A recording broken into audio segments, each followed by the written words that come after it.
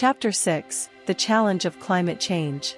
As the Pleistocene continued its inexorable march, the Earth faced a new challenge: climate change. Ice ages and interglacial periods followed one another, with temperatures fluctuating unpredictably. Homo erectus adapted to these changes, learning to live in warmer climates and, in turn, facing the return of the ice ages. The glaciers advanced and retreated, shaping the landscape with their influence. Great glacial lakes disappeared as the ice receded, leaving behind vast plains and fertile valleys.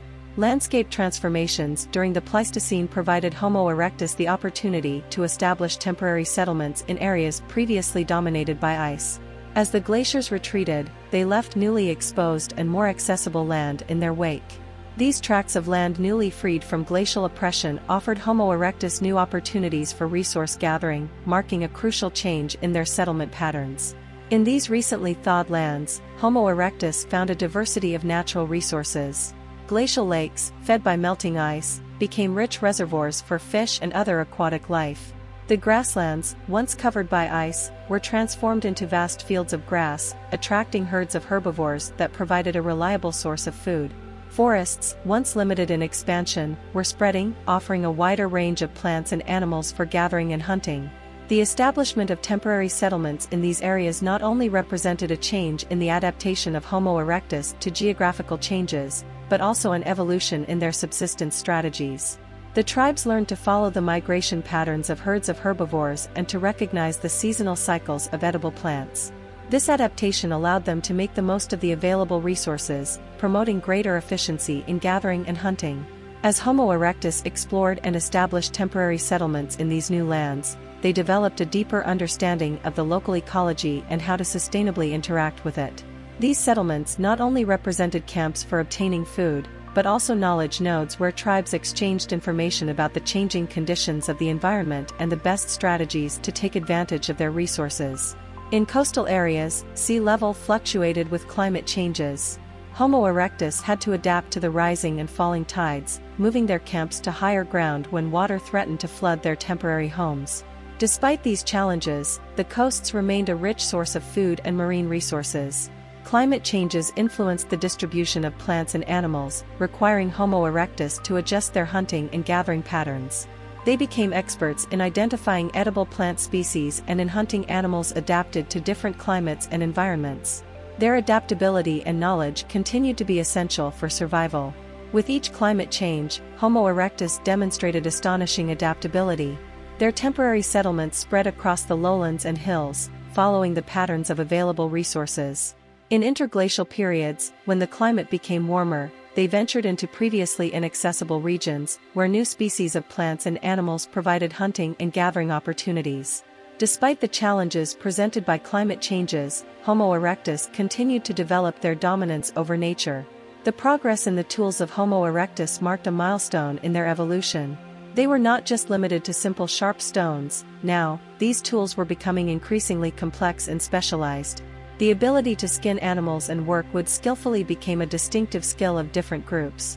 In the lowlands, where resources were abundant and game varied, some tribes specialized in making tools designed specifically for hunting, such as sharpened spearheads and expertly carved knives. In contrast, in forested regions, woodworking skills became a crucial skill. Homo erectus made axes and chisels that allowed them not only to cut wood to build more solid shelters, but also to create more specialized tools, such as bows and arrows. These tribes became masters in forestry engineering, making the most of the resources available in their specific environment. Specialization was not limited only to the field of hunting and daily survival, it also extended to the construction and modification of the environment. Tribes in mountainous regions developed exceptional skills in building shelters that withstood harsher weather conditions, using topography to their advantage. In coastal areas, where fishing and shellfish gathering were common practices, tools for building rafts and boats became essential, marking the mastery of these tribes in marine engineering. These specializations not only influenced the development of the tribes, but also generated significant interactions between different groups of Homo erectus. Cultural exchanges and the trade of tools became a reality, each tribe contributing its specialized knowledge to the collective.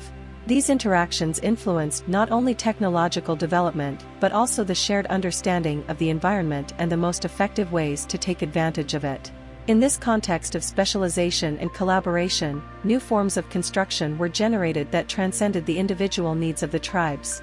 Homo erectus built not only sturdier shelters, but also more elaborate community structures, such as gathering areas and ceremonial sites. The construction of these structures not only served practical purposes but also symbolized a deeper connection between the tribes, marking a crucial step in their social and cultural development. Time was a constant source of observation and reflection. Homo erectus continued to study the sky, the seasons, and natural cycles. Weather forecasting became a crucial skill, as it allowed them to anticipate the migrations of herds of herbivores and plan their movements accordingly. Each seasonal change brought with it new opportunities and challenges, and the ability to adapt was key to survival. The history of Homo erectus in the Pleistocene was a saga of resistance and constant evolution. In the midst of a constantly changing world, they had learned to harness knowledge and adaptability as fundamental weapons in their fight for survival. The challenge of climate change had only strengthened their determination to thrive on an ever-changing planet. Forest fires became a constant threat, as dry seasons alternated with wet ones. Homo erectus had learned to take advantage of fire as a survival tool, but they also had to protect themselves from its destructive power. They built fireproof shelters and watched the horizon for signs of smoke that would announce an imminent fire. The Pleistocene had become a time of constant challenges, where climatic and geological changes influenced the life of Homo erectus. Their ability to adapt to the Earth's fluctuations and learn from their experiences allowed them to thrive in the midst of uncertainty. The resilience and intelligence of this ancient species continued to be a testament to life's ability to meet the challenges of a constantly evolving Earth.